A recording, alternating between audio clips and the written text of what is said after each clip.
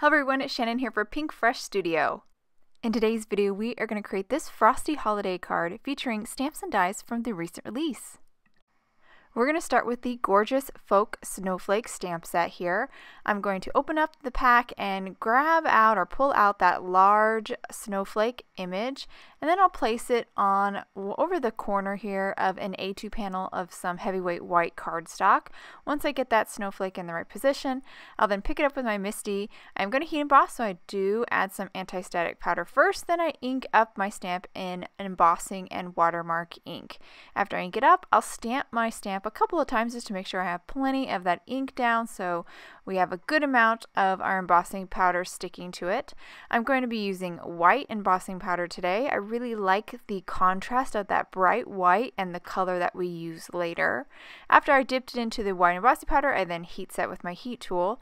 Now I have my panel back in my MISTI and I have repositioned my snowflake stamp here, and I'm now stamping the side and kind of in the center with that snowflake again. It's a large snowflake, so I do have to always kind of stamp off the panel a little bit to get 3 on here and kind of cover the background nicely. So after I stamped that snowflake, I then dipped it in white embossing powder and heat set again, and then I stamped the snowflake one more time, so a third time in total, and then dipped it into the white embossing powder and heat set it as well.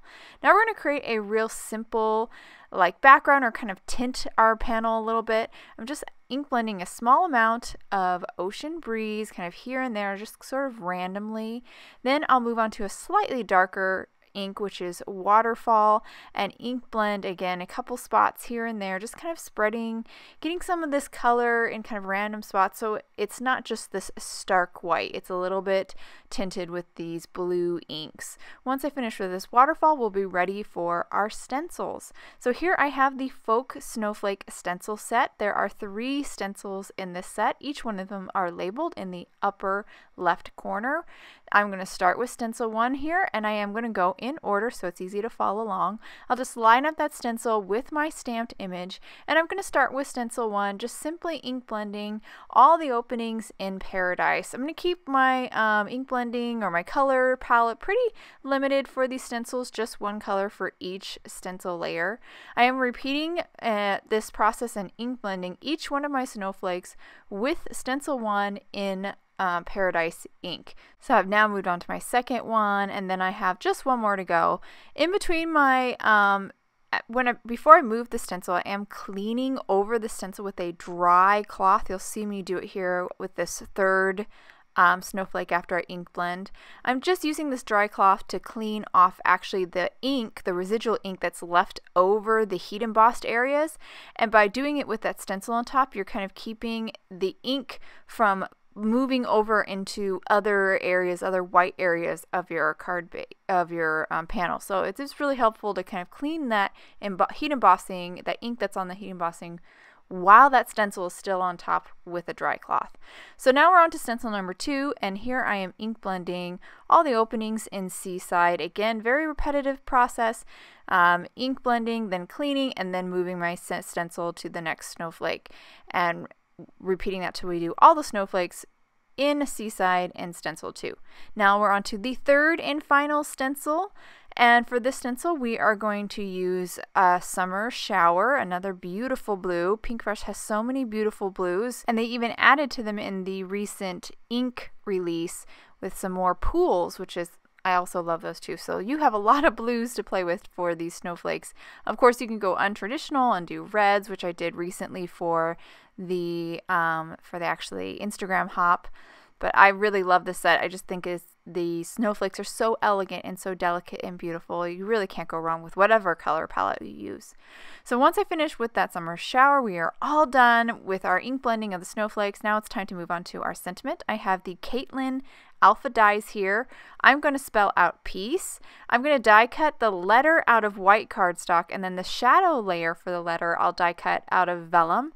So I repeated that process here for all my letters for peace, but I also die cut additional white layers out of the just that letter die so I can stack them up to have some dimension. So I'm going to stack 2 of my white layers together. So you can see here I just did it with the P. Then I'll take that third final white layer and place it over my vellum. So that will help, that vellum will help to make that letter kind of pop against the background. Then I'll take my stacked letter and then I'll place it behind the vellum piece and just kind of match it up with that top white cardstock letter. So everything is seamless, you can't see the adhesive, and I'll make adhering this down to our card front with that dimension very easy. A little bit easier than even using foam adhesive because there's some kind of spindly parts on these letters. So doing it this way is just a better way to get more support for especially like those curvy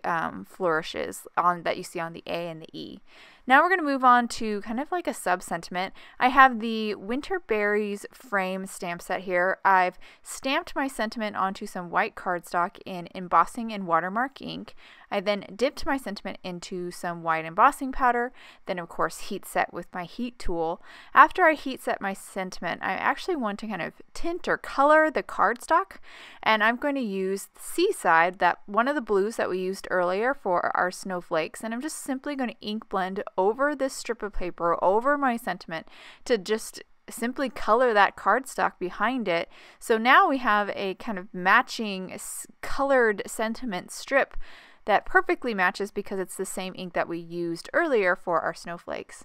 I am then going to stack up 2 scraps of white cardstock strips. I'm just stacking them up so I have some dimension, and because I'm doing 2 layers, it'll be the same dimension as our stacked letters for piece, so nothing's going to be like too high. It's all going to be very seamless. I then arranged my letters for the piece, used a piece of tape to kind of keep them all in place, picked them up.